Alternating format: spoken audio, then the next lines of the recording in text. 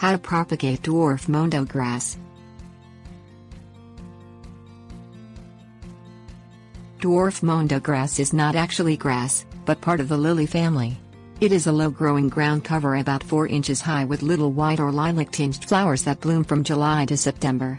The plant is hardy down to USDA Zone 6, where the temperature does not drop below 10 degrees Fahrenheit. You can propagate this plant most effectively through division.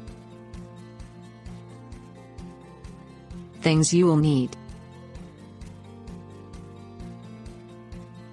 spade, water. Find a densely populated area of dwarf mondo grass to divide in the spring. Dig a clump out of the ground with a spade, being careful not to tear the roots.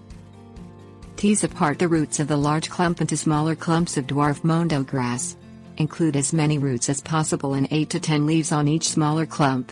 This process, in addition to propagating the plants, will help older plants breathe more easily. Plant the dwarf mondo grass in the ground wherever you want it to grow.